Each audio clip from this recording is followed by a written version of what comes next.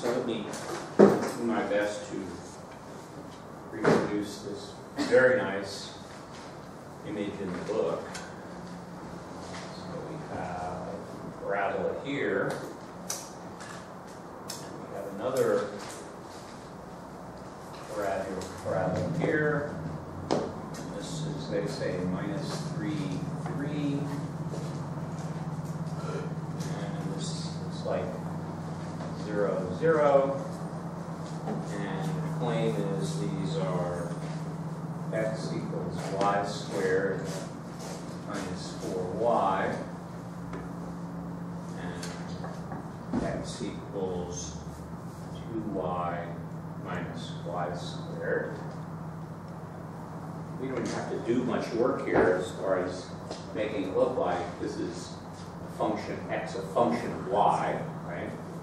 So clearly we want to find the area here, right? So we want to go from y0 to y3, right? You just have to kind of in your mind twist this 90 degrees. And now, I don't really care which of these is which, right? But we're integrating this way, right? So it's just the difference in these curves, right? So y squared minus 4y minus 2y minus y squared. My absolute value signs mean you don't really need to know which is higher up, so it'll turn out the same. So what is this? This is 2y squared minus 6y, y, x here, y.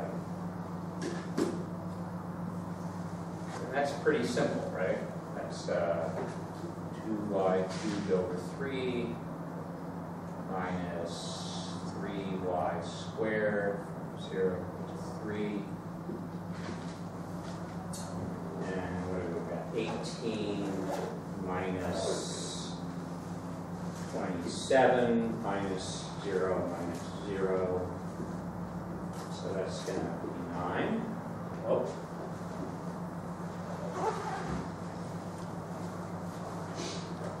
I've gotten lazy. And I like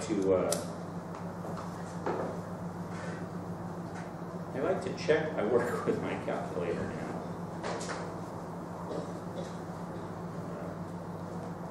What have I got? 2y squared minus 6y.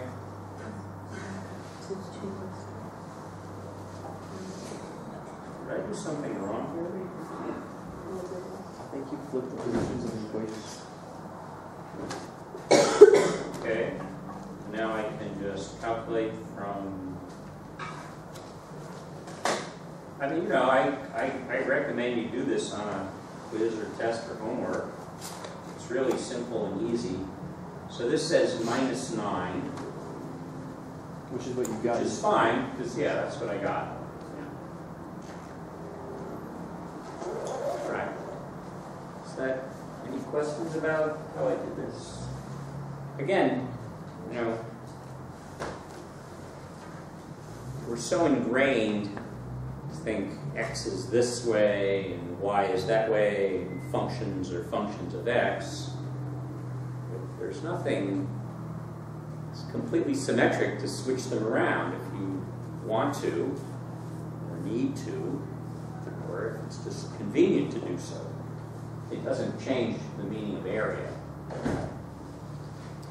So, okay. Other questions on homework? Yeah. See, it's from one of the older homeworks. That's fine. Can you do number 8 on page 393? 393.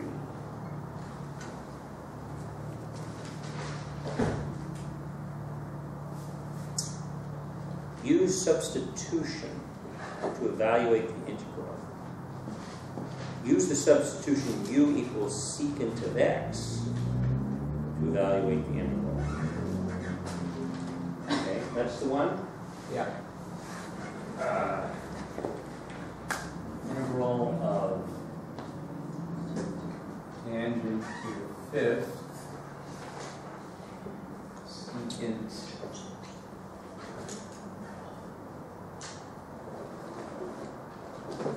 Cubed.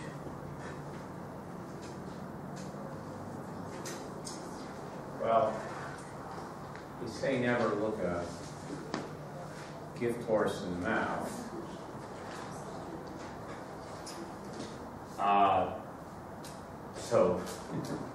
So du is equal to Secant, secant tan, secant x tan x. secant tangent.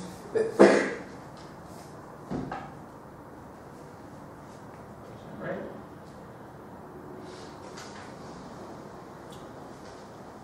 So we certainly want to break this up into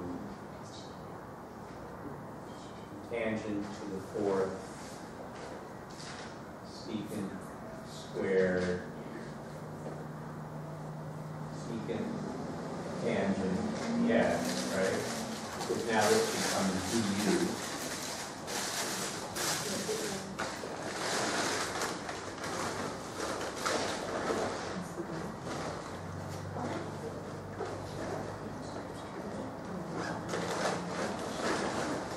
I'm a little torn here because they say use substitution. They didn't say stop there. I mean, I could say, all right, this is u squared. This is just, I think this will work.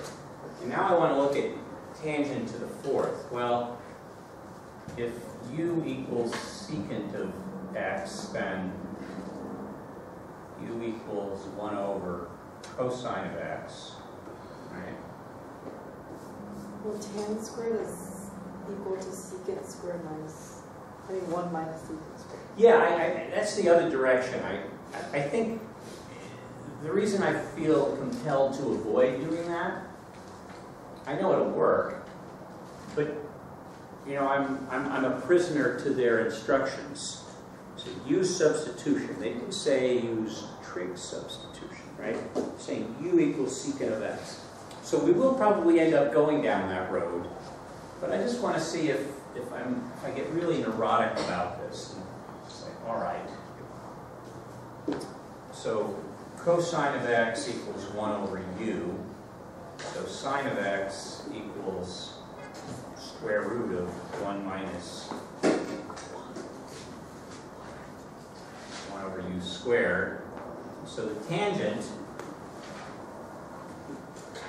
is square root of 1 minus 1 over u squared over 1 over u. So we have, that's u times the square root of 1 minus 1 over u squared, or the square root of u squared minus 1. That's what a tangent is. So tangent to the fourth would be u squared minus 1 squared, which I have a feeling is exactly what I would have gotten if I did your substitution, Andy. Does that sound right? Okay. Feel compelled to find out. So tangent squared equals 1 plus secant squared. Is that right? No. Tangent squared plus 1 equals secant squared. Is that right? In the midst of about to make a terrible mistake, I'll verify.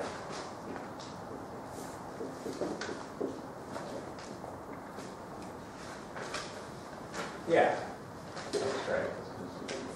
Cosine squared over cosine squared minus 1. So, okay, so tangent squared equals secant squared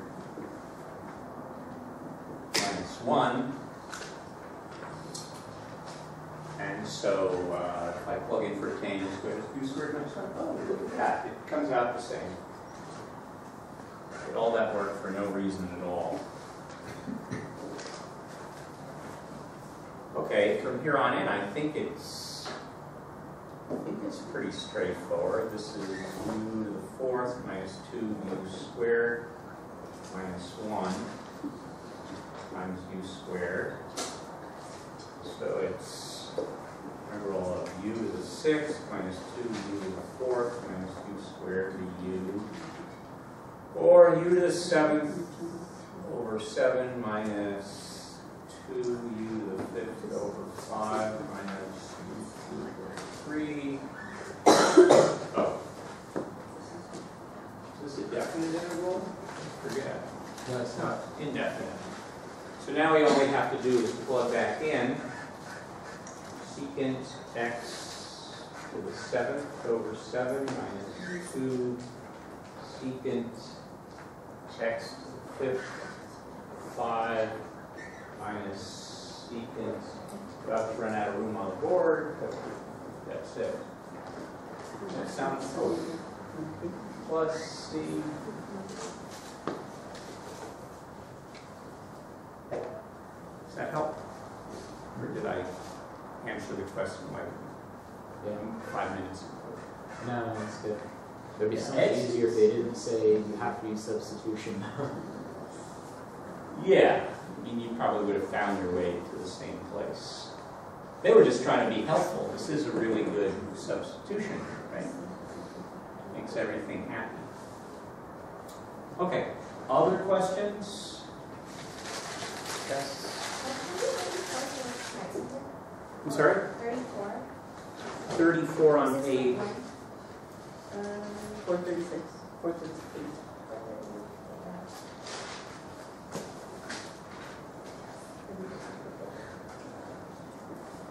And I'm sorry, number 34. 34. On 438. Find the area enclosed by the curve x equal t squared minus 2t, y equals square root of t. Is that it? Did I assign that? I never remember. Very good.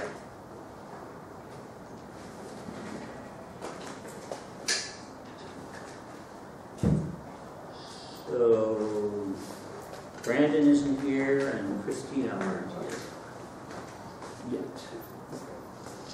All right. Can I erase the board? May I erase the board?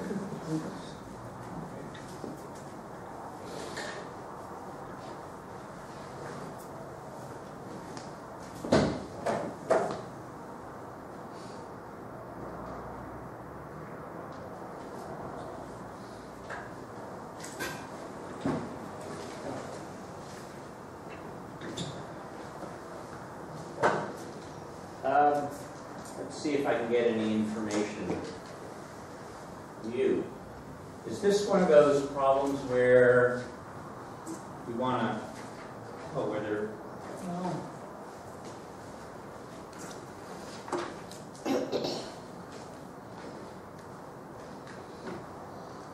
Yeah, I think they want us to do this. This is one of those parametric equation problems, right? So, I was telling people before, I find these difficult. I like to do them very carefully. So with that in mind, I'm going to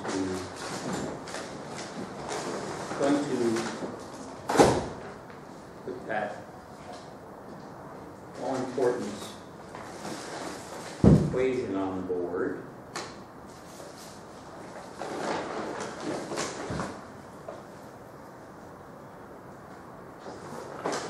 this is the definition of the substitution rule.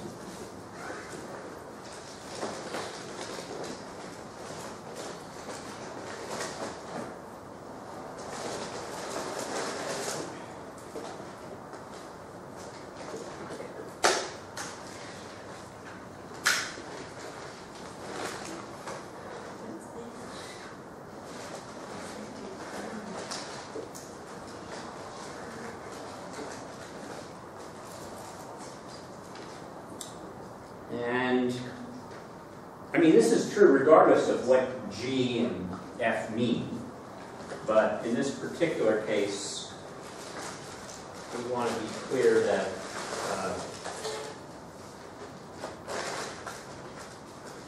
X is what? X is G of T, which we just happen to know is T squared minus 2T. Y is little f of T.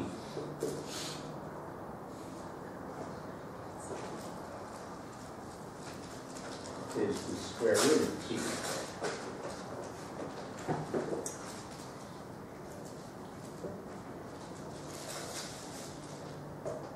So we want to know,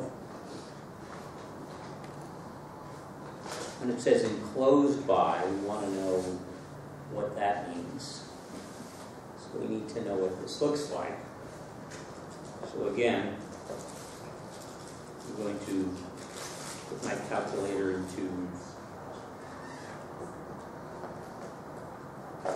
parameter mode, get a feel for this.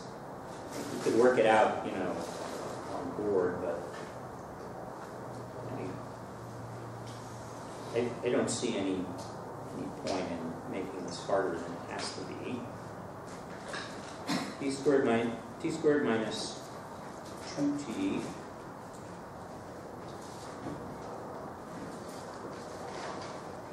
and square root of T.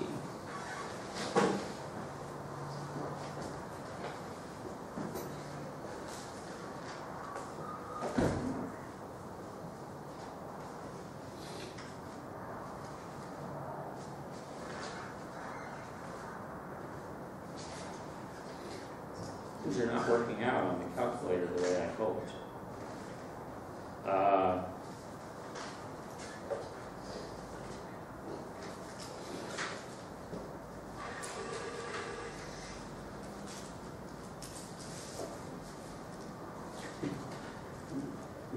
I'm getting something that looks like this. It doesn't look like it's being enclosed at all. Let's see, did I type these in wrong? T squared minus 2T, square root of T. Well, let's see. Minus 10, we can go to minus 10.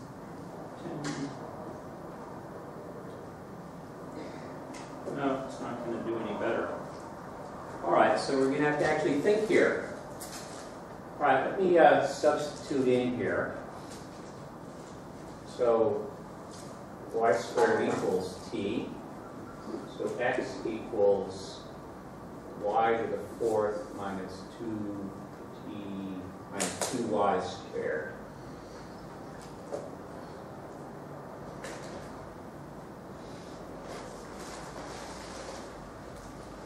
So I'm going to switch those variables for a second, just to see what it looks like sideways.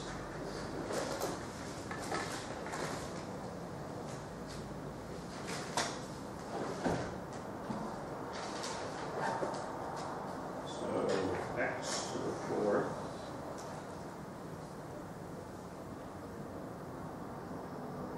minus 2 x squared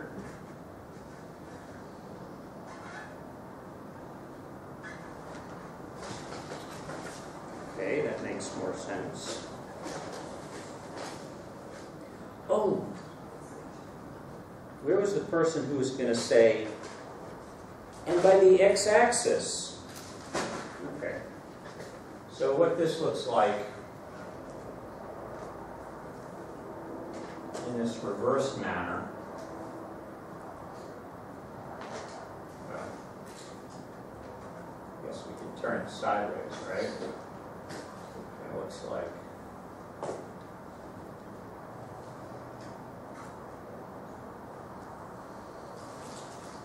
the y-axis. So it's these areas it's looking for, right?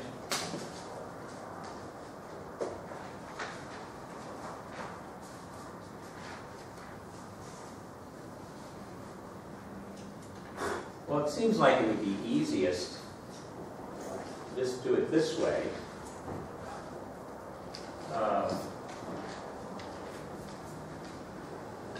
Okay.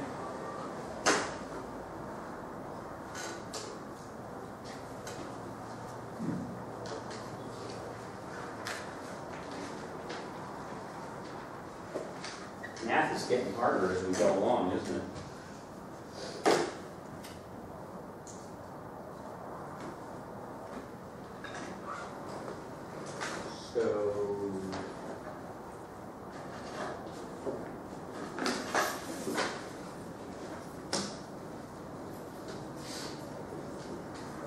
So let's ask this question. Where is y 0? I mean, where is this function 0?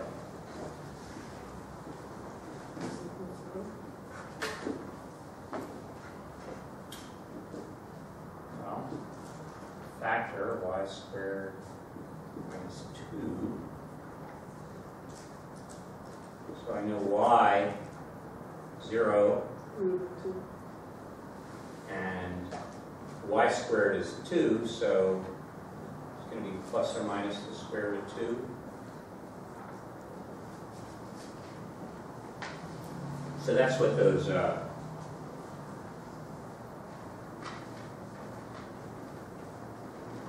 here, here, and here.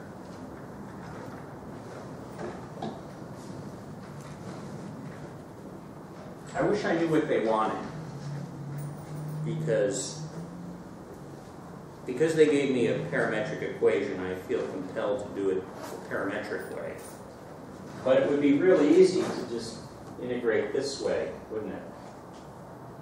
In fact, it's even easier. I can see this is, in this direction, it's turned sideways. It's an even function, so it's just twice this distance.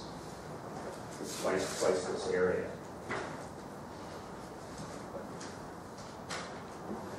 Well, let's do that, find out what the right answer is. Right? So we're integrating dy from, just say 2 times 0 to the square root of 2, y to the 4th minus 2y squared.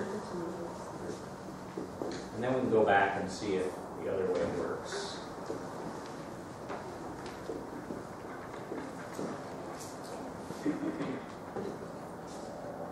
Did we do this earlier? Did we do this before class? It was the one after that. Boy, the numbers look so similar, don't they? Square root of 2 to the 5th over 5 minus 2 square root of 2 cubed over 3, and then the rest is 0. So this is 4 square root of 2 over 5 minus 4 square root of 2 over 3.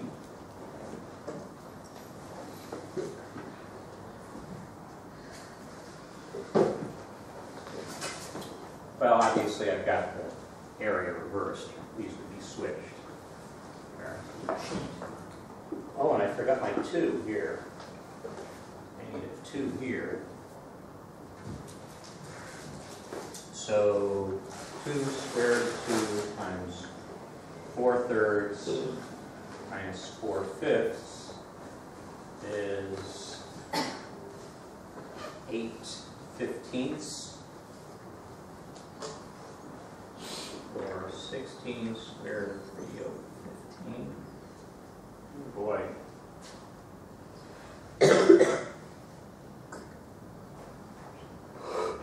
And somehow I got a square root of 3 in there, I guess I'm brain fart.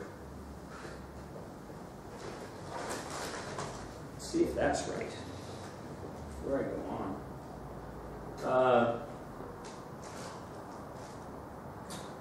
So my function is, it's already in there. So I want to calculate from 0 to square root of 2. And multiply that by 2, and it comes out to be about 1.5085. And what is 16 over 15 times the square root of 2?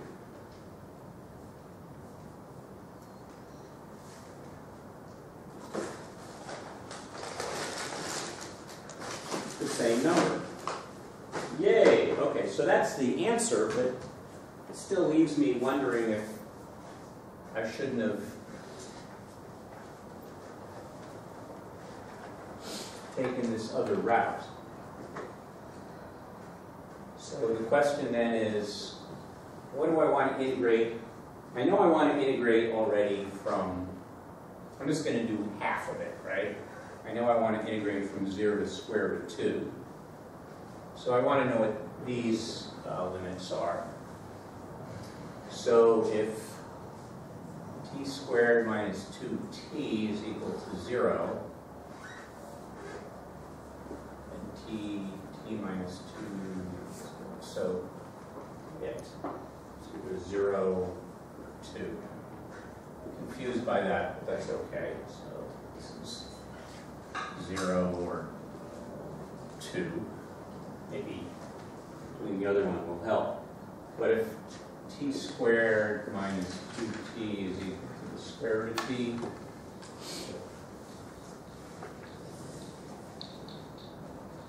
that seems really ugly, doesn't it?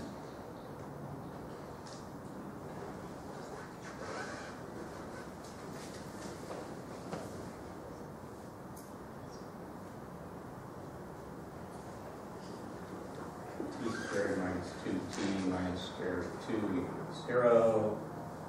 2 plus or minus the square root of 4 plus 4ac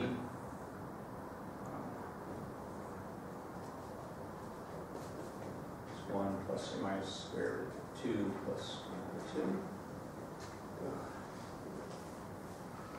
Well, now I'm really curious if that's even going to work. Let's just stick with 0 here, and 1 plus 2 plus square root of 2. I'm sure that if I've made an obvious error, you all guys are all watching carefully and will have caught me on it, right? That's if you have any idea what I'm doing here. All right.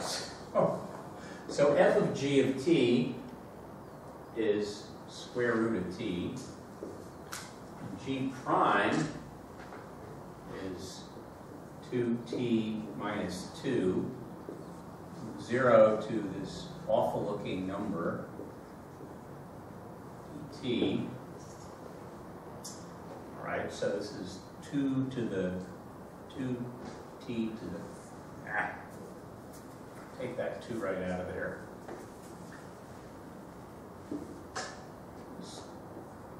2t to the 3, well, I'm not going to do that yet. The 3 halves minus t to the 1 half.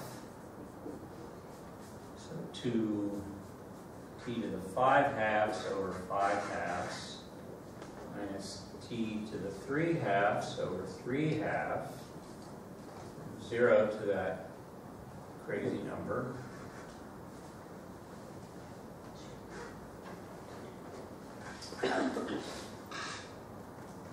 Wow. I'm gonna have to plug this in. Now, that's 2 times 1 plus 2 plus square root of 2. Does that mean my time is up? Yes. 2/5 minus. Okay, where did that 2 come from? Oh, yeah, that's supposed to be there. 2/3. 1 plus square root of 2 plus square root of 2. halves. If that turns out right, then you can shoot me because I shouldn't have given such a crazy problem. I actually, you know, in life everybody does some shortcuts, hopefully reasonable ones. Like, for example, an unreasonable one would be instead of doing your homework, copying your friends. It's not going to work. But my shortcut was I took a list of problems from another teacher and said, okay, I'll give you these without actually doing them.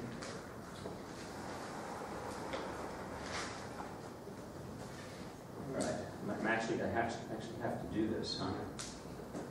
Okay, so let's first find out what 1 plus square root of 2 plus square root of 2 is. 2.8477. So I raise that divided by 2. I get that. Multiply that by 2. Multiply that by 5. And I get 2 times 5.47. 6, 7, 7. So now I repeat all that. 1 plus square root of 2 plus square root of 2. I still get 2.8, so I have to raise that to 3 divided by 2. Multiply by 2, divided by 3. I get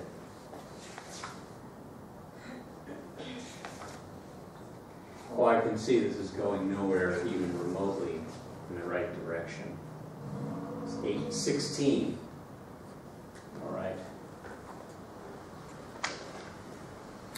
Well, I guess I can't put a problem like that on the midterm, can I? No. I'm not going to waste your time here. We could spend the whole class trying to figure this out. I will. Tell me again which number this is. This is page 438. Number what? 34? 34. Yeah, I'll have to go figure out what the heck. Can we also go over number 9? Of course. Sorry, I didn't know most of the problem. That's all right. On page 436. 437. Yeah. Number 9. Oh, just kidding. 436. Okay. Sketch the region. Decide whether to integrate with respect to x or y. Draw a typical approximating rectangle and label its height and width, and find the area of the region. Man, I didn't see that. I don't really approximating rectangle. It was. Use your calculator. This is. You know, sometimes most things in math change really slow. Like if, for example, you were to go back and read Euclid's treatise on geometry, and you compare it with your modern day high school geometry book, it's very little difference. But this has changed. And I don't know why I would do a approximating rectangle anymore when I have a little box that will do it for me. Okay, x equals 1 minus y squared, and x equals y squared minus 1. Well, you could use your calculator and try and graph this, but Do you have to change it in terms of y? Or do you have to change it in terms of y if you wanted to use your calculator, or is there a way that you can do x equals? well, you could do that. I think the simplest way is to just turn your head sideways. Right.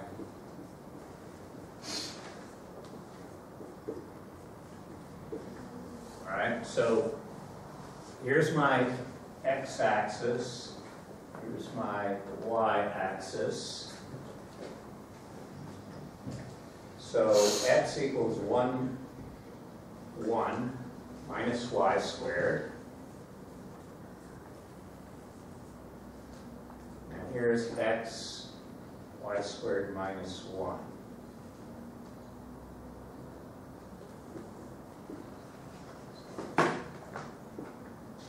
Okay, now,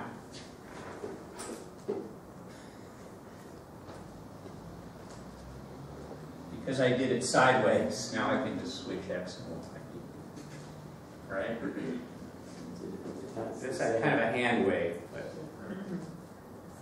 does anyone have a problem with what I just did there? You still didn't switch to X and Y. I didn't? Oh. Oh, yeah, sorry. Okay. So let's just see where this is. All right, how are we going to do that? Oh, we can just set these equal. 1 minus x squared equals x squared minus 1. That's 2x squared equals 2, or x equals plus or minus 1.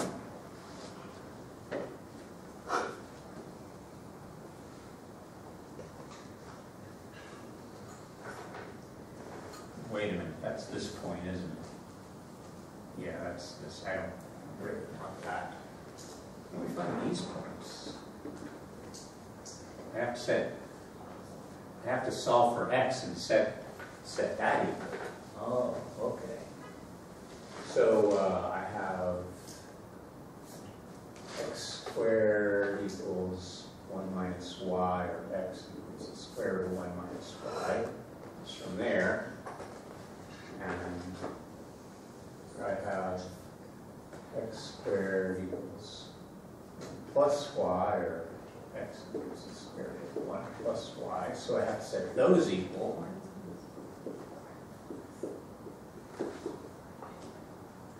Squaring, so something funny happens here. So y equals 0. Well, of course, this is where y equals, excuse me, this is where y equals 0. Boy, you give me a hard problem, it throws me off. So if y equals 0, minus x squared, so x equals plus or minus 1. Okay, so this is 1, 0, I'm sorry, 0, 1, and this is 0, minus 1. Okay, approximating rectangles. Let's answer the first bit. Which way do we want to integrate this? Do we want to integrate this along x, or do we want to integrate along y?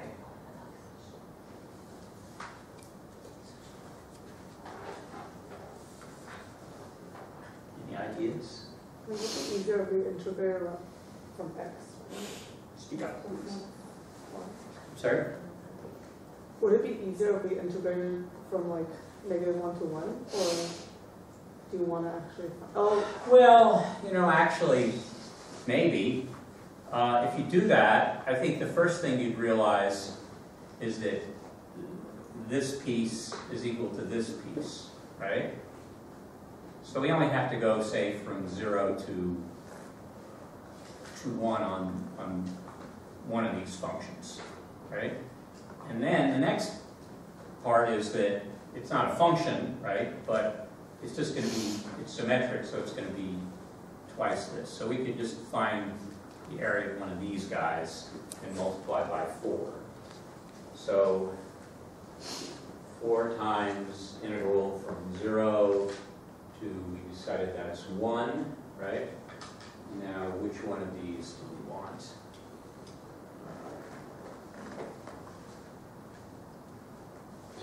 I guess I should erase my little x equals y plus 1 and x equals square root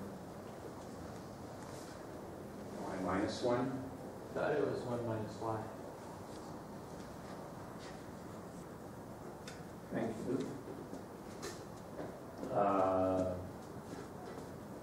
Yes, that's correct.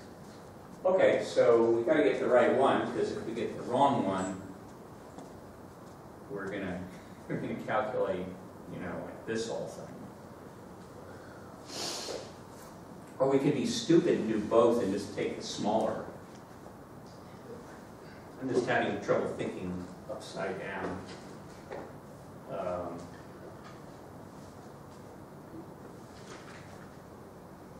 think it's this one. So it's that one. That one.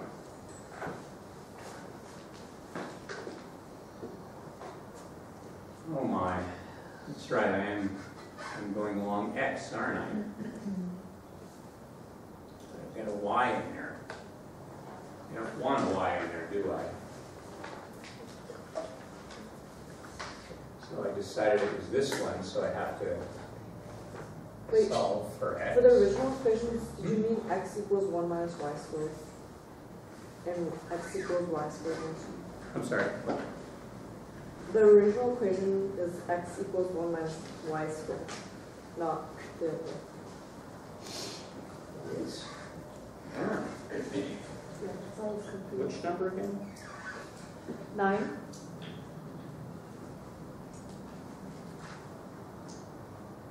Oh my gosh, you're right. But like the graph is Please still right. just take over the class Yeah. today for me.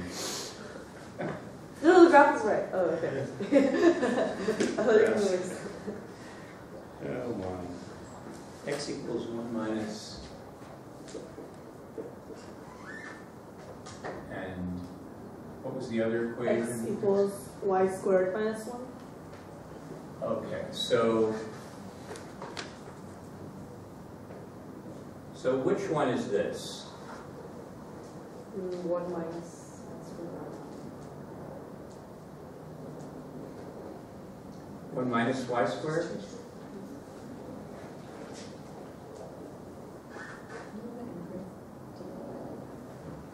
But y equals 1 minus square root of 1 minus x. Oh, it's plus or minus. Yeah, that's actually, Then why don't we integrate it over y? well, we could. What's the whole original question? Which way should we do it? Should we do it this way or this way? And I really think you should do it this way. I think it's much more straightforward. But since someone suggested we do it this way, I felt compelled, right? And then I'm using the fact that this whole thing is symmetric, so it's just this piece. And how does this turn out? How does this turn out? 1 minus x, so it's going to be negative 1 minus x to the 3/2 over 3/2 from 0 to 1, and don't forget the 4. And what's that? That's 0. 4 times 0 minus a minus, which is going to be a plus 1 over 3/2, which is 4 times 2 over 3, which is 8/3.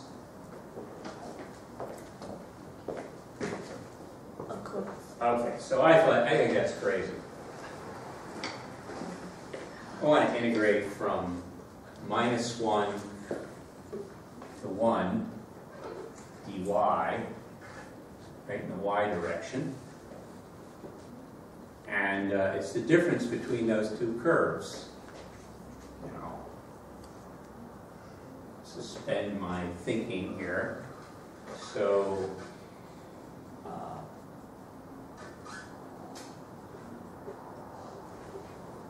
1 minus y squared minus y squared minus 1, which is -1 to 1, 2 minus 2y squared, all right, take out the 2.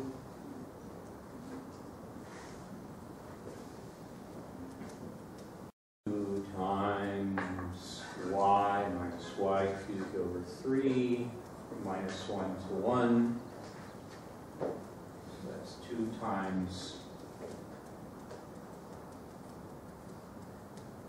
2/3 minus a minus.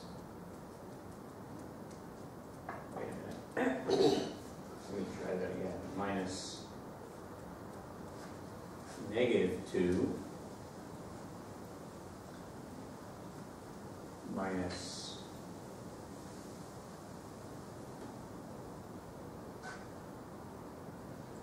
too many minuses here, comes plus 1/3. Oh, I did something wrong.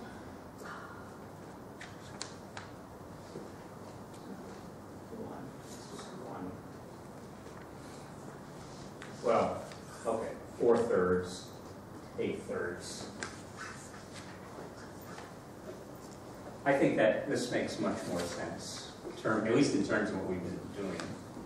You kind of turn it sideways, and it's just the difference between these two curves. You guys must be having a terribly hard day, because my day is just not going well at all. What are we doing here?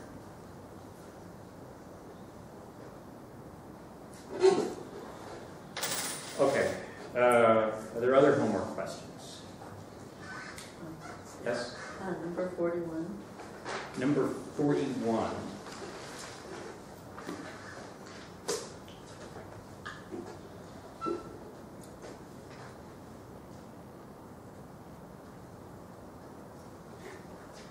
Okay.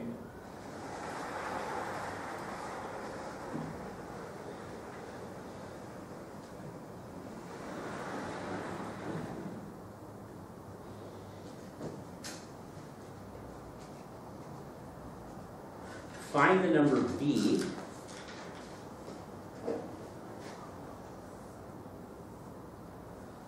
such that the line y equals b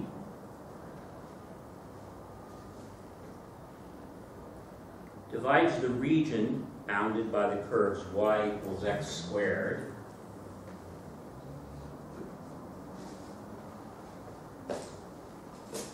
and y equals 4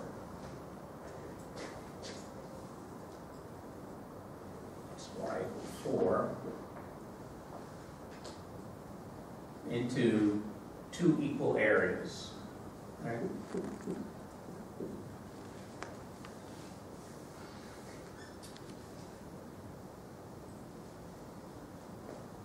So there's 2 ways to look at it. The hard way is to figure out what this area is in terms of B in this area and equate them. I think it's much easier to just look at the whole area and then make this area half of that. So let's do that. So to get the whole area, we want the integral from 0 to, well, if y is 4, clearly x is 2. Is it 4 minus x squared? Hmm? Would it be 4 minus x squared dx? Okay, so this point here, right, is what? Y is 4. So y equals x squared. Oh, so 4 equals x squared, so y equals 2. I mean, minus 2. That's over here. So this point is 2, 4. So we want to integrate from 0 to 2 x squared. So that's x cubed over 3 from 0 to 2, or, yeah, I knew that number came up. So that's the area of the whole thing, right? So we want... Is the area under x squared? That's Didn't we just, just do the first one? you just did the area under the curve. Oh, x you're squared. right. Goodness. Okay. Well, it's the difference between right? It's 8 minus this, right? That's what I really want. 24 minus 8 is 16 thirds. Okay, so that's this whole area. Oh, I gotta be careful next time. Okay, so let's take this area here. This is b minus x squared, right?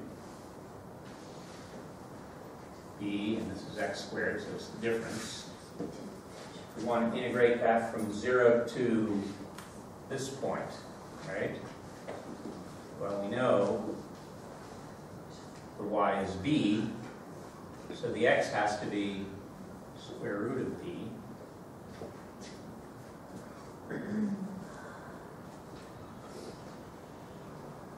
Dx. And we want that to be 16 thirds. So we need a little more space.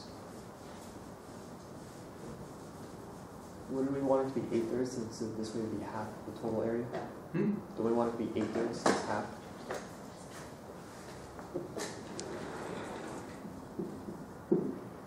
Yes, thank you. That would be good if we just left it that way.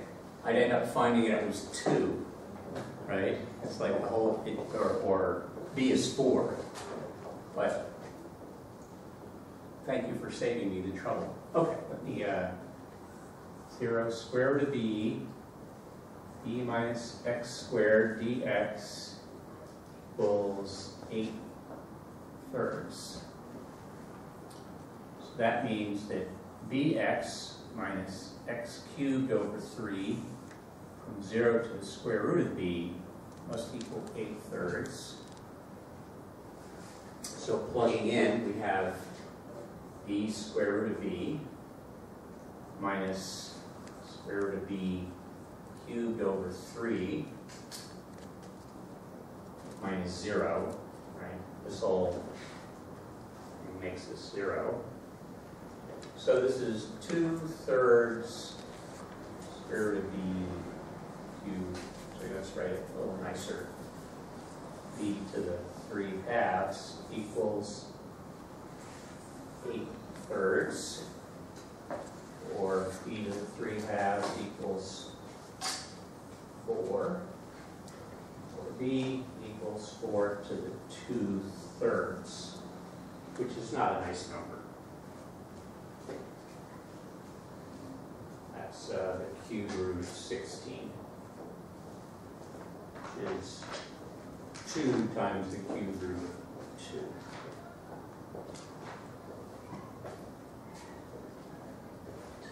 Hope y'all like dancing around that algebra. All right, any other homework? Okay. We're going to kind of shift from what my original plan.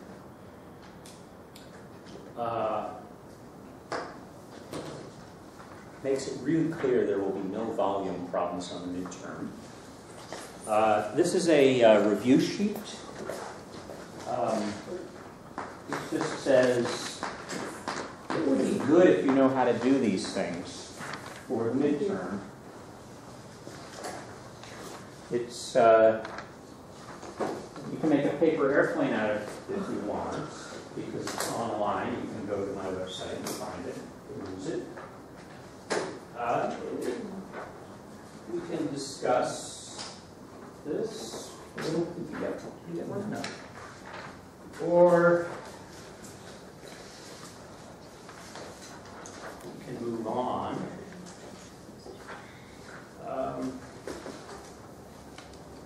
Yeah. Take a minute.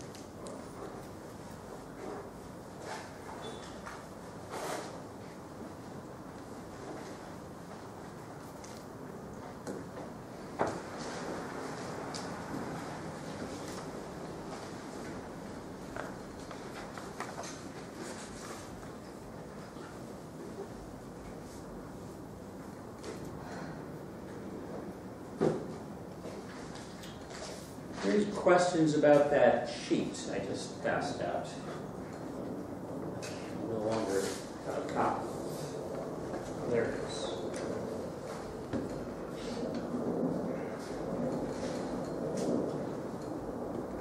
Some of this stuff, when I was writing it down, I thought, I didn't say that very well, but so I won't feel bad if you tell me, what? I'd be happy to try and disambiguate that.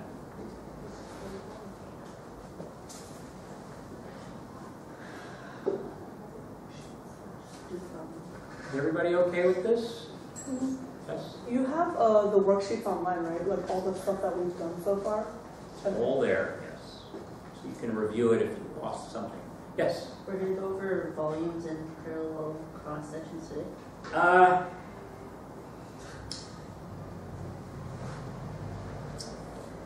Yeah, No. we'll do that. I wouldn't worry too much about that. If I give you something along those lines, it'll be so easy. Of course, I did that last quarter. We were doing polar coordinates. Does anybody here not, like when I say polar coordinates, does anyone not know what I mean? Okay. Does anyone not feel like really confident? Okay. Probably one of the few honest people here. So I said, I don't think this is such a big deal. I'll give him a gift. And I said, graph this.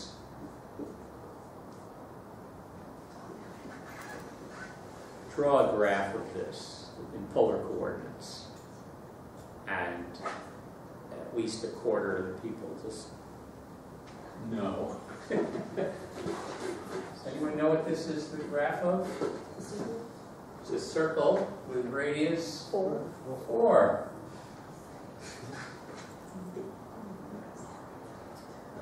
So I'll be a little careful.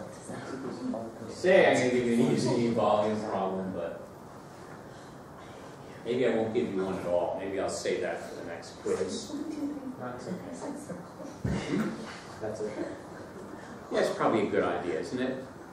Save the volume problem for the next quiz. Sure. Yeah. Mhm. Okay. All right. Is it in We have a whole new section to do. I'm going to give everybody a break for a few minutes, and then we'll look at the volume stuff. Let me suggest you not worry about the volume homework Until after the midterm? till after you felt like you ready for the quiz, or for the midterm. So is there homework due on Tuesday, or are we going That's to what wait I'm until saying. Thursday? Don't worry about Okay, turning cool. it on Tuesday. So take a break, maybe 5 minutes, and then we'll take a look at volume. Homework.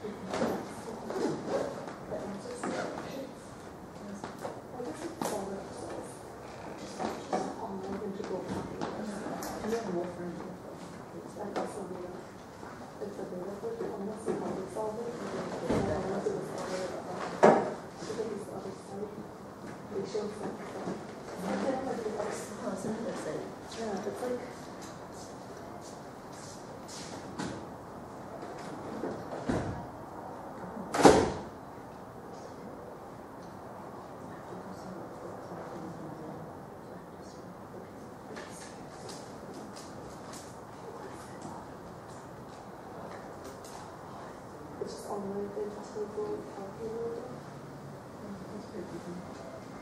And then the one with the symbol.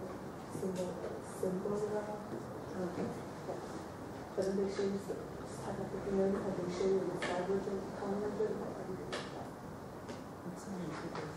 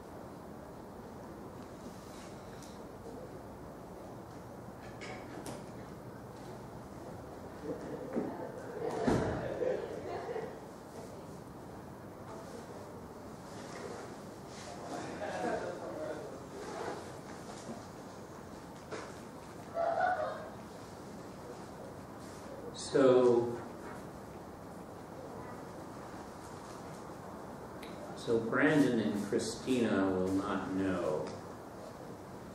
So if any of you are friends of theirs, you can tell them that there won't be any volume. Or they can watch the video. Do you have a number? Do you have a number? Brandon, Do you have a number? that's true. They don't always get up there though, you know. Sometimes there's technical bars.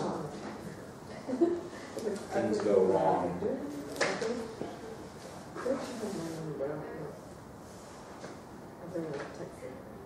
Like the time I forgot the camera in class, and then the battery died, except it wasn't the battery. It was the charging mechanism in the camera died. I didn't know that till I bought a new battery. I went to buy a charger. This was weeks go by.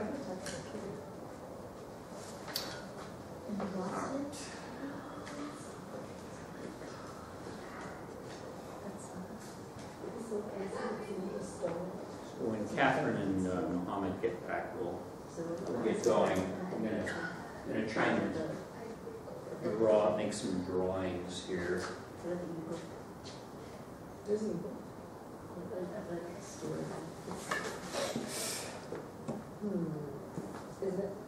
the PDF? I don't know.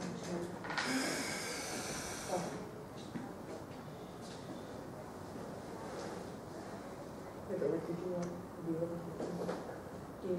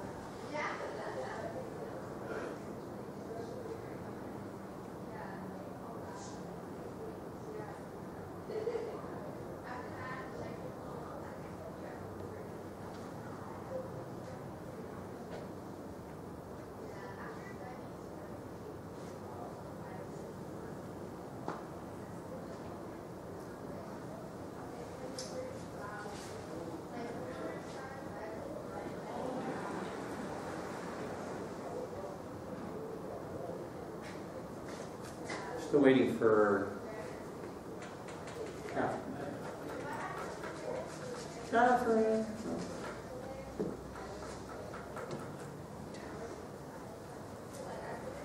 Somebody else. Oh, Flavia. Here you go. Yeah,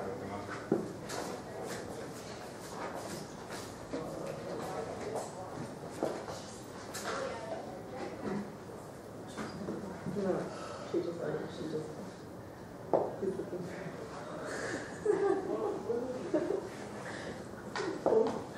all right. What happened to them?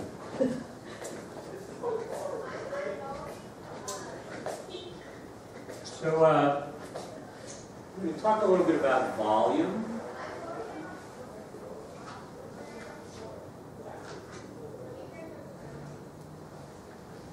So, I know everyone learned about volume in distant past in their geometry class.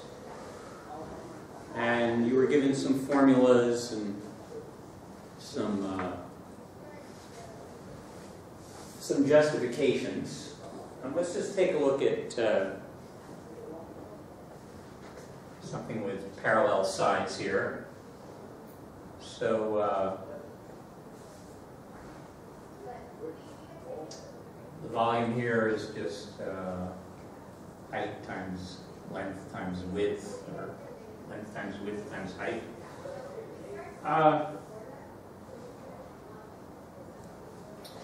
Think about this as width times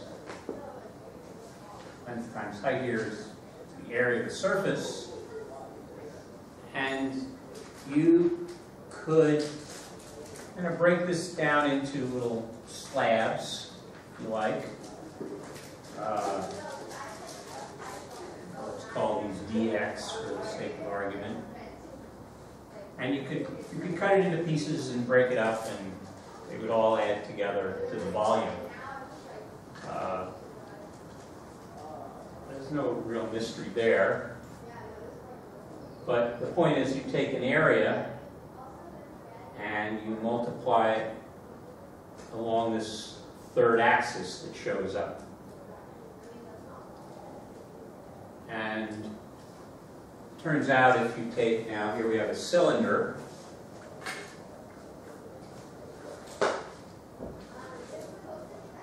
You have the same kind of idea. You have the ends, you have an area, is pi r squared. And you know, usually we turn this upright and call this a height, so why don't I do that? And then the volume would be the area times this height, h pi r squared.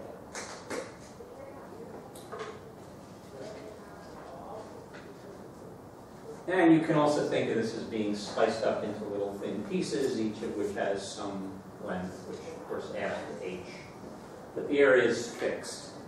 So there's nothing really fancy here.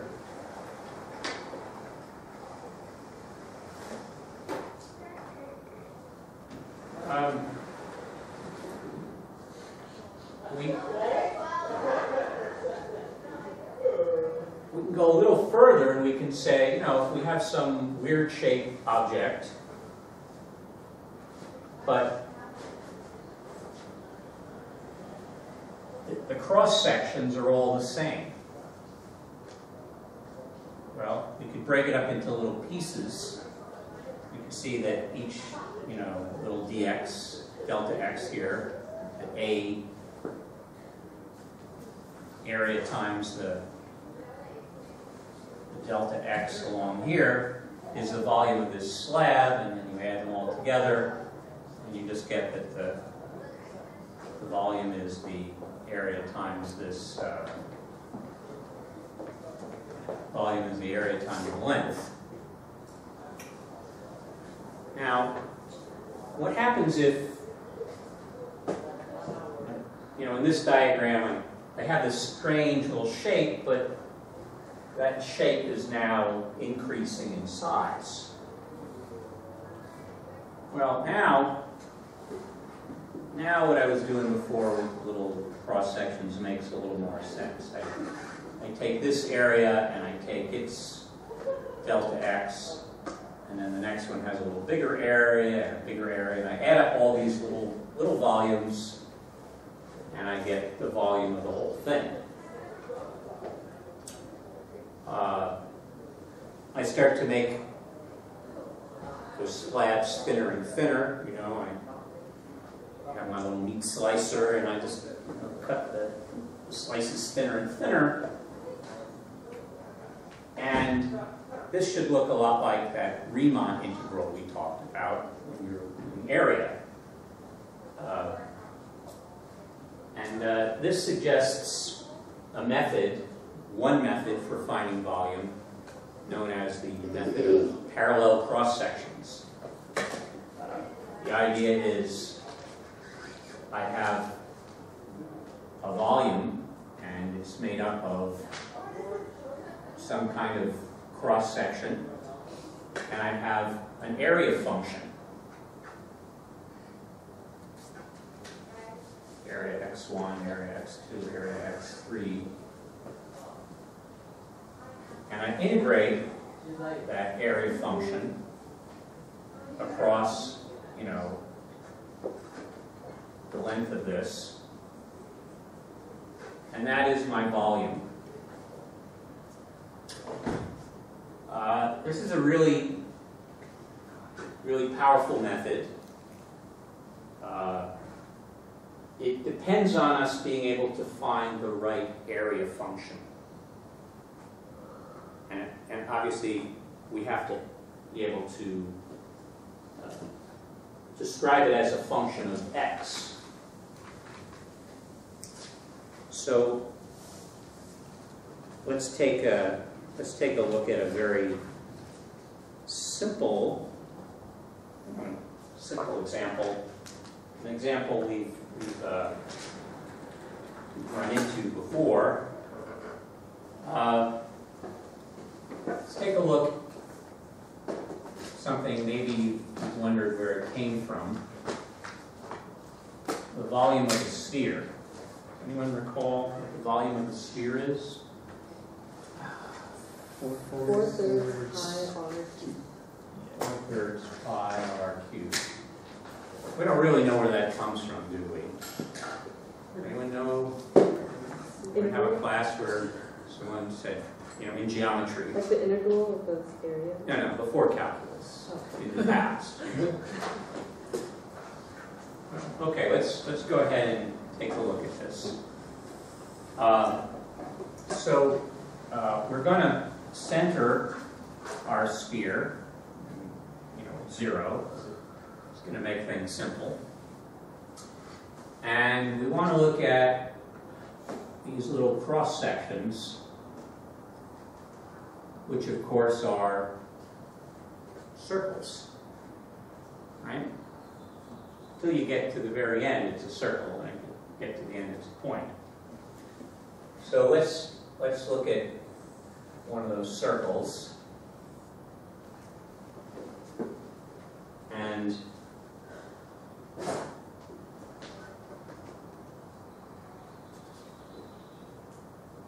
well, actually we're looking at the cross section here.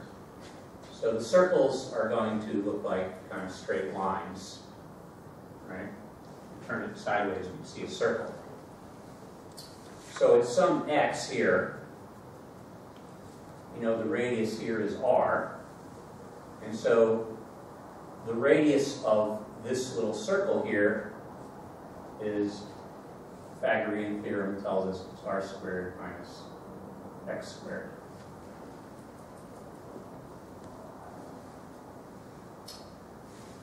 So the area of this circle is pi r squared. So it's pi times r squared minus x squared. Capital R being the, of course, the radius of the sphere, the big sphere, not the circle. And then, again, using this idea of parallel cross sections, we want to integrate from one side to the other, right? We want to integrate from negative r to r. Well, this is our area, right? Area of x. So we just plug in pi times r squared minus x squared dx. Now there's a shortcut here. Does anybody see the shortcut? It's just kind of a small shortcut. What kind of function is this? It's an even function, right? And we're going from minus r to r on an even function, so we can really just go from 0 to r and multiply it by 2. Okay. I can't move this forward. But I'm going to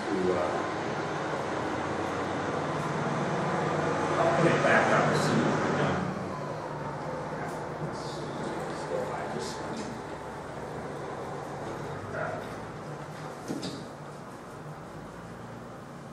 so 2 times the integral from 0 to r. I'll take the pi out also. R squared minus x squared dx is just 2 pi r squared x minus x cubed over 3, 0 to r. So it's that 2 pi r cubed minus r cubed over 3 minus 0 minus 0. So that's 2 pi times 2/3 r cubed, and we get 4 pi over 3 r cubed. Wow, now we can do that stuff. It wasn't even that hard. All right? Any questions about that? The tricky part, of course, is to find that area function, right? Well, this area function. 2 pi capital R squared minus x squared. If we can do that, we're golden.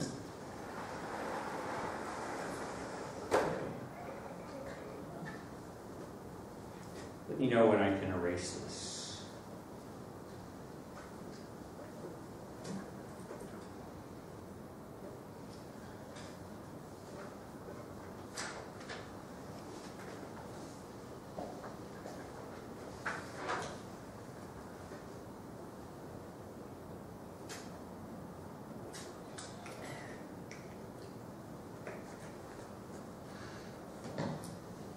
Everybody okay with this? We're still.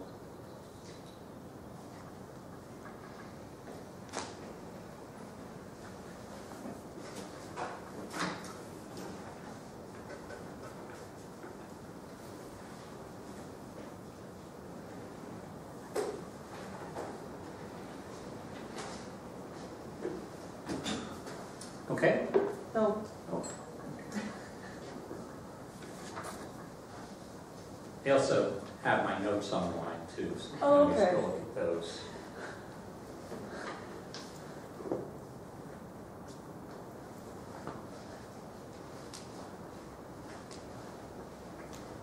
So, okay, talking about, you okay now? Talking about kind of classical shapes. Let's think for a minute about a cone. Right? Cone has a circular base with a radius.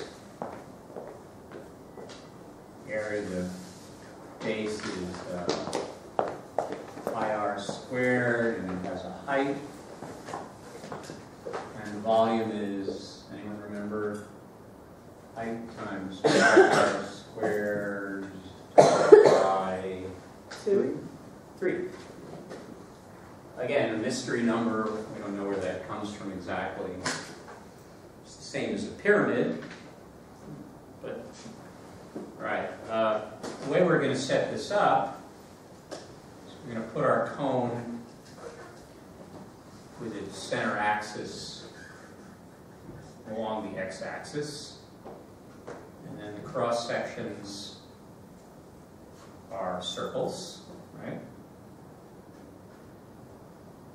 And we want to know what, to find the area, we know the area of those circles is going to, of course, be pi r squared. But how do we find that little r? Well,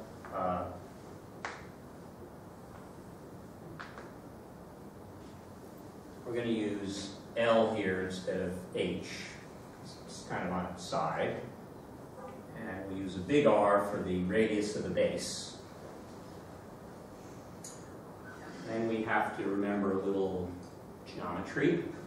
We have to remember that this ratio of R over L is going to be equal to, because these are similar triangles, it's going to be little r over x.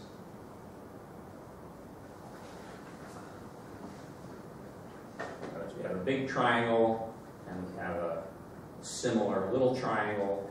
It's going to vary with x, right? And we always have this relationship. So we know our little r is just going to be x big R big L. So our area function is just going to be pi times this squared, x squared r squared over L squared.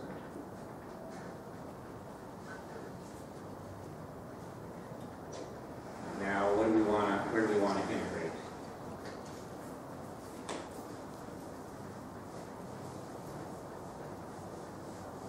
We're going to integrate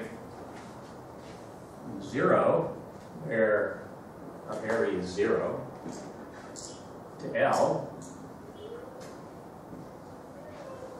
where our area is the maximum.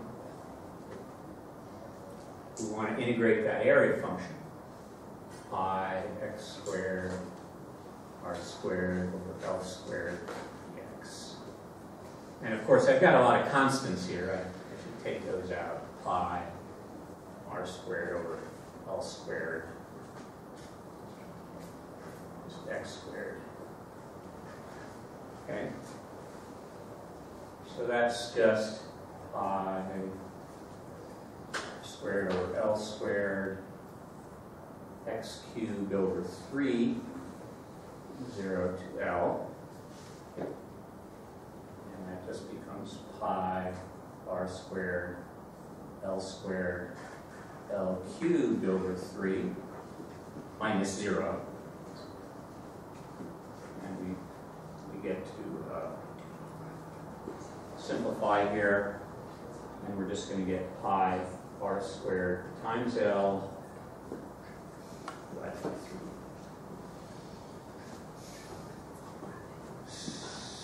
So, calculus they didn't come up with calculus till 1700s. The Greeks, Euclid knew this formula. He just didn't have quite as easy time of producing this formula. Okay, but we clearly have a really powerful method here, and we can do much fancier things with it. So, are you okay so far with this? You have the basic idea. We take these areas, this area function, integrate it. We get a volume.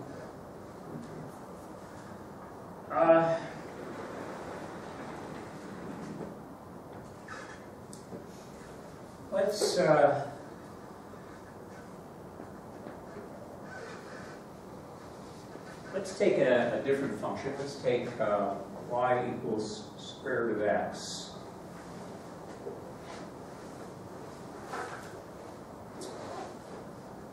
And we're gonna do a trick with it. we're going to take it and we're going to spin it around the x-axis.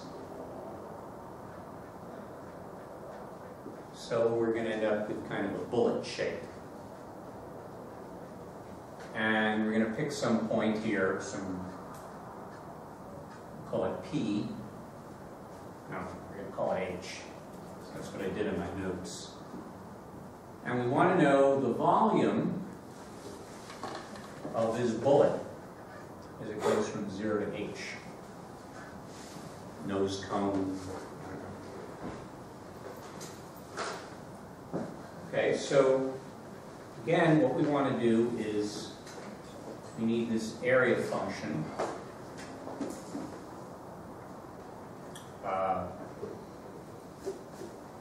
We need to know this radius.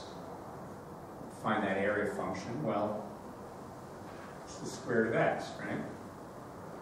So the area is just pi r squared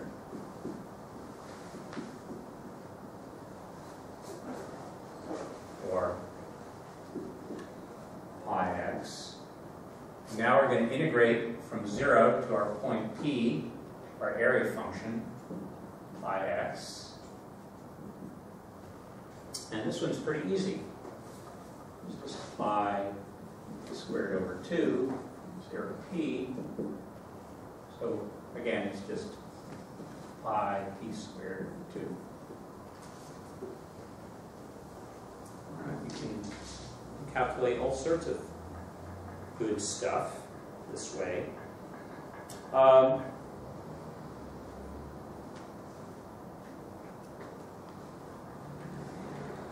What's P? What's P? Just some value on P. I said I was going to change it to H. I lied. There we go. Better? Thank you.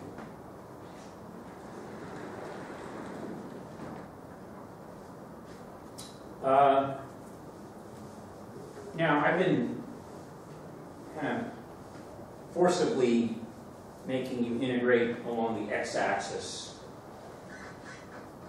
but you don't have to do that. If I had a function, we're gonna say f of x equals x cubed.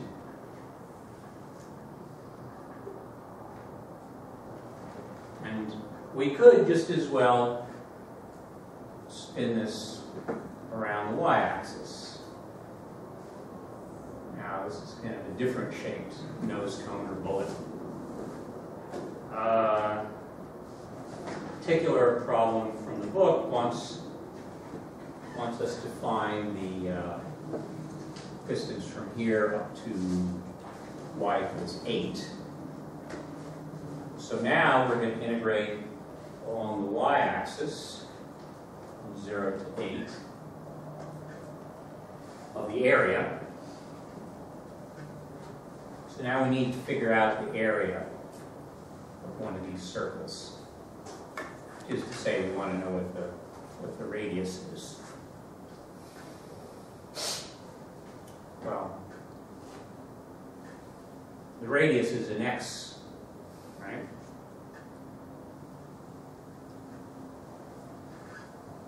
So we have y equals x cubed. So as a function of y, x is the cubed root of y. Sorry. My area function in terms of y. Well, that's the radius, right? The area is pi r squared, so it's pi times cubed root of y squared, or y to the 2/3. So that's going to be our integral here. 0 to 8 pi y to the 2/3 dy. And there's nothing special about, you can see there's nothing special about integrating along x. You can just do it along y. what do we get here? Y times y to the 5 thirds over 5 thirds from 0 to 8. So that's just going to be pi times, if I plug in 8 here, it's 32 over 5 thirds, which is 3/5 minus 0. So we just get 96 over 5 pi. And that's our volume up to 8. So that's another strategy. If it's more convenient, we want to go along the y-axis.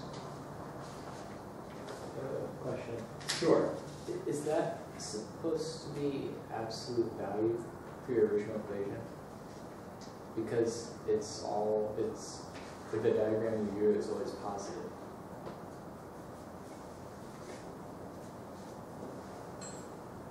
I'm not sure what your question is. Would it be something like, well, what if it was down here, right?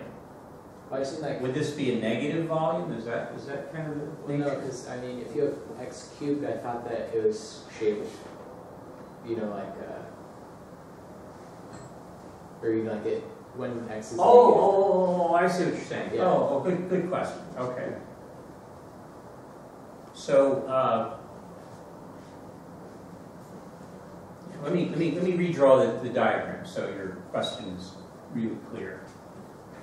So what you're saying correctly is that if I graph y equals x cubed, it looks like this. Right. But this specific problem wants me to do the following. It wants me to spin the entire thing around the y-axis Okay. and find the volume from 0 up to 8. So then you just don't care about the bottom part. That's right. That's this particular problem. The one on the, the midterm will be impossible. So, no, oh, that's right. I'm not going to put one there. Okay. There's one more of these problems that's a little trickier. Just a little trickier than all the rest. It's not much trickier.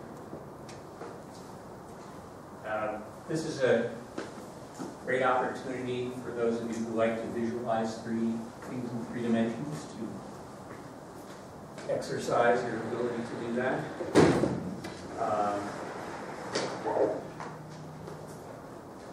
And those who don't like doing it, you have my sympathy.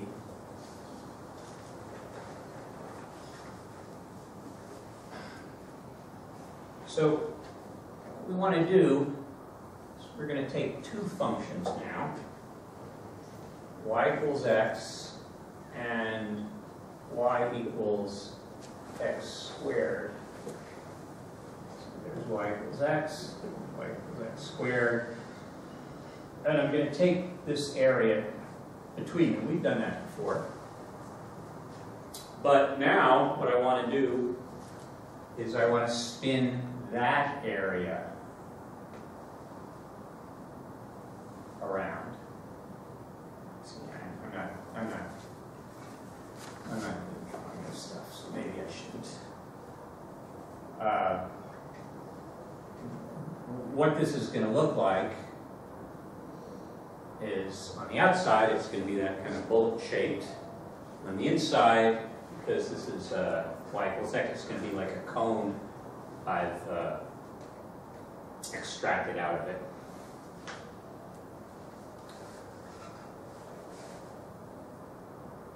Oh, wait a minute. Oh, sorry. This problem's just a little bit different than I described it. Instead, this problem they want me to, spin it around the x-axis. So on the outside it's a cone, on the inside it kind of is thicker in the middle, and then it goes to 0. So again, the issue here is along y, what is the area? And what I want you to do is somewhere along the inside here, I want you to take a look and realize that what I have is a ring, or as they like to say in the book, a washer. And this inside radius is part of this function. The outside radius is this function.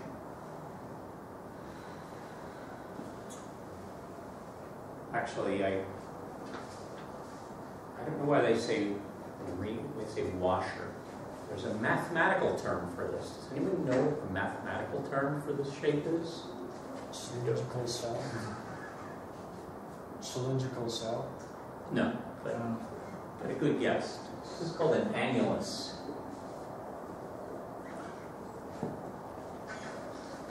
I don't know who gave it that name. Good technical term. So, okay.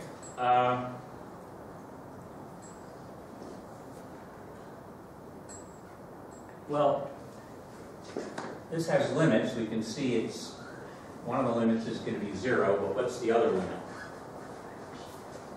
Well, let's find out where these intersect. We've done this before. We just set x equal to x squared, or x squared minus x is 0, and we can see immediately that this is going to go from 0 to 1. So we want to go from 0 to 1. Our area function. Now our area is this outer area, which is defined by this function, pi x squared. And then we want to subtract the inner area, and a point along here, which is defined by this function, which is pi x squared squared.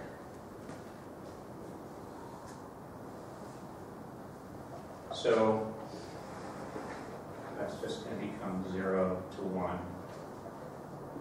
Take out our pi, x squared minus x to the 4th. Dx is going to be x cubed over 3 minus x to the 4th over 4, 0 to 1. X to the 5th over 5. Oh, thank you. So that's just pi times 1/3 minus 1/5. 2/15. The rest is 0. Okay, so those are, you know, you can do rings and washers and nose cones. I know you would all be disappointed to find out that I didn't have something to work on. Give this a try.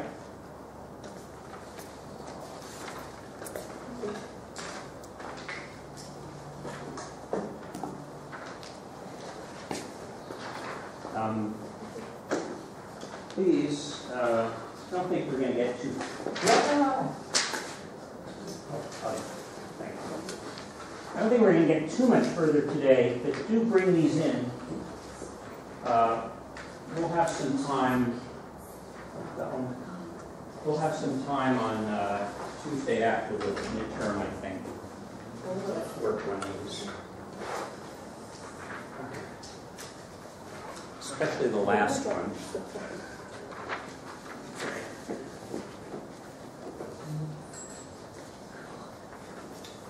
How are we doing for time here? 3:15. Yeah, we've got time. Time to work on this.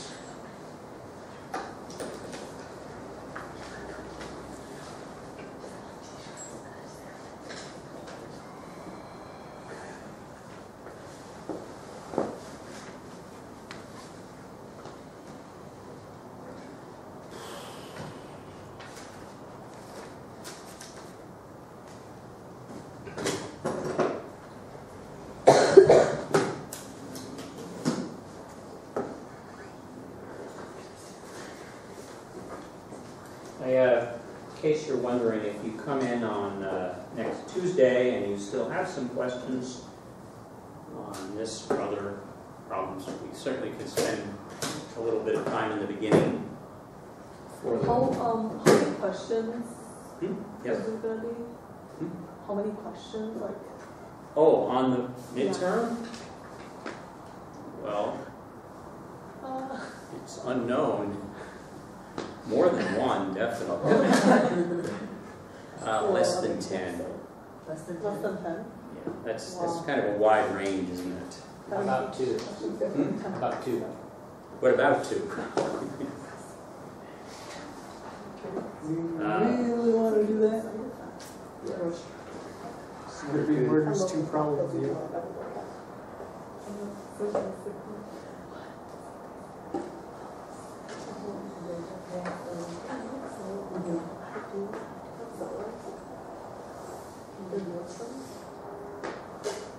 I suppose you could offer me like $1 million to make it 2. But if I get one wrong, then it's so And then after I go, oh yeah, okay, then you could like say, well, how about 50 cents? And I could say, what? You think I cheat? And you could say, well, you already think I could be bribed? And say, we've already established that. Now we're just trying to get the right price. I imagine like 6, I'm guessing. So like a quiz, basically. I guess so, yeah. Yeah, I guess my quizzes are too much like tests, and my tests are too much like quizzes. Don't expect to finally you have like 2+ hours. So. Wait, how many hours do we have? Wait, we have 2 hours here, right? Yeah, but I'm not gonna spend the whole class on it. Oh, okay. Unless you need it. I probably will. Are we allowed to have notes on the midterm? Like a sheet of notes? I'm gonna bring in the sheet. So we also have our own sheet. Yes. I'm gonna pass these out. This is that copy of the stuff in the back of the book. I recognize that something on it didn't copy as well as I'd have liked, but you're free to ask me if you can't read something on here. I would go to the original and find it. Yes, you can have a page, Okay. front and back, written in minuscule. Type it up and then minimize it. You can do that. So we used to do we're allowed to go to the type it Microfiche the entire book into. use like a man.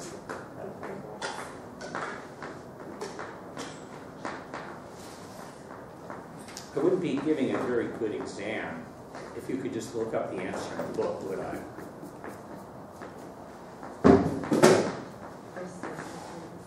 It shows me how to use a book.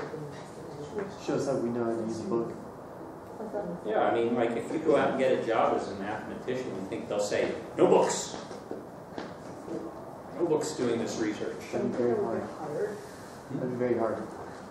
That would be very hard, yes. Well, it'd just be silly.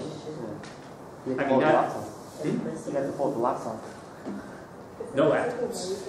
Oh no! You can use a computer. And no fun. You can't have fun while doing math, can you? What do you want to go into, like, auditing? Insurance auditing? Maybe this, Oh, you want to go into business auditing? maybe this. That's.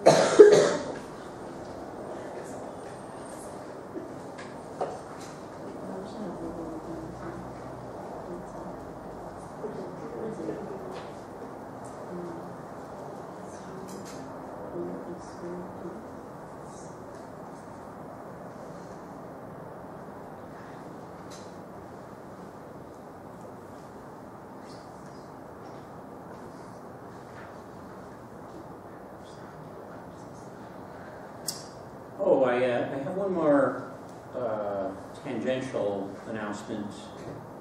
I was supposed to tell you that if you haven't already, you should vote. Even though it's too late to get the free pizza at the you should vote.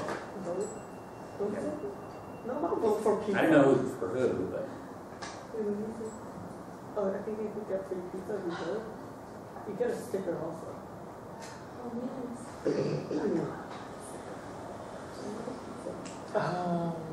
What else? Wait, this is gonna be even. One. I have to go to jury duty and then I have to tell them, I think I can make it, but I didn't tell my grandma. So Grandma trusts No, dude, I would die. Okay, you know what? Now you will. What are you doing in a cold way? I know, but it's just so funny. He's like, what's going on? Like, huh? What's going on? What are you doing? Shut up. Shut up.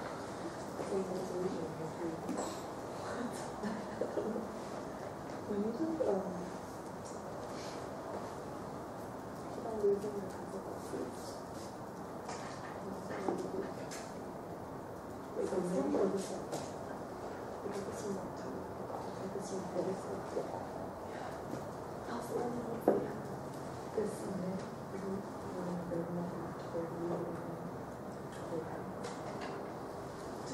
I can't go do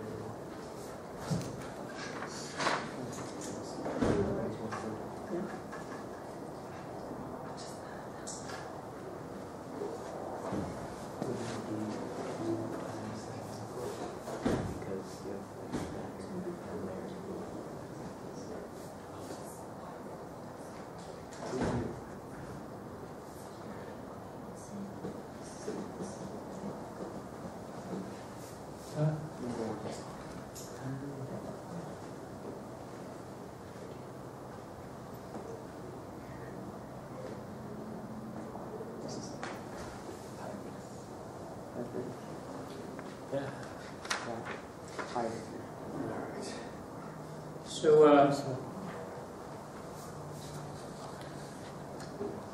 I guess we're gonna go over this stuff either late Tuesday or maybe even Thursday. So I thought I'd show you an interesting problem.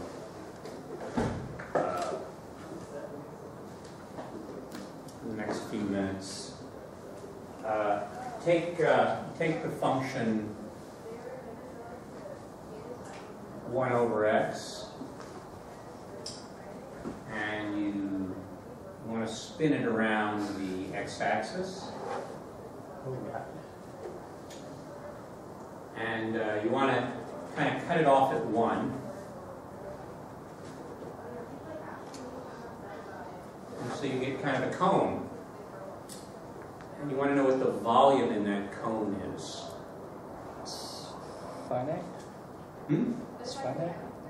Yeah, it is. If you take it from 1 to infinity, it is. Sorry? Oh, I was asking it's finite. Yeah, we're gonna integrate this area function from 1 to infinity. The area is pi times 1 over x squared, right? So it's pi over x squared dx. So that's this is an improper integral, right? So that becomes the limit as a approaches infinity of pi times 0 to a of 1 over x squared dx. So it's the limit pi times, what is this, negative 1 over x from 0 to a.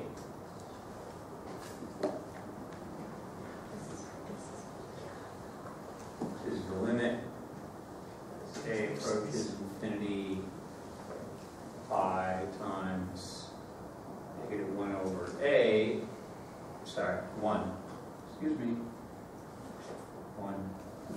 You can't put a 0 because that's improper in the other direction. Minus 1.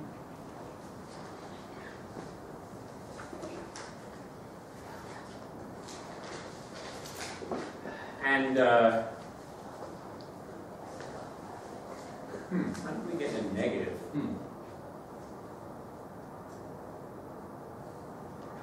I think I should get a negative. Infinity x minus 2.